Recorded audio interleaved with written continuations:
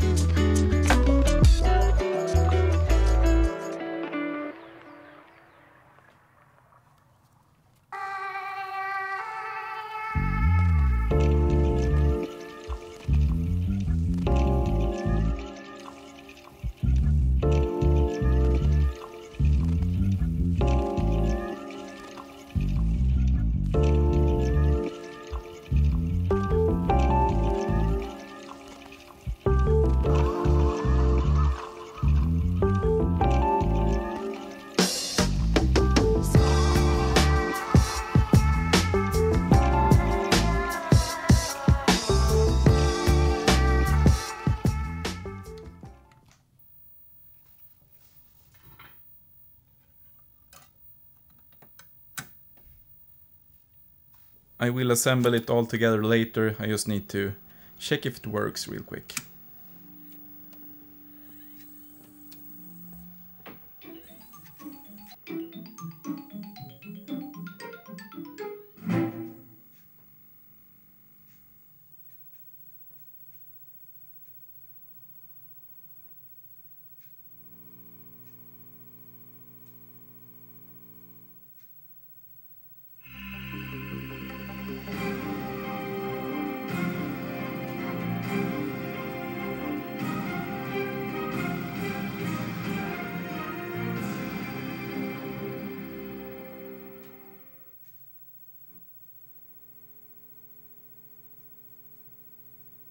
And it works.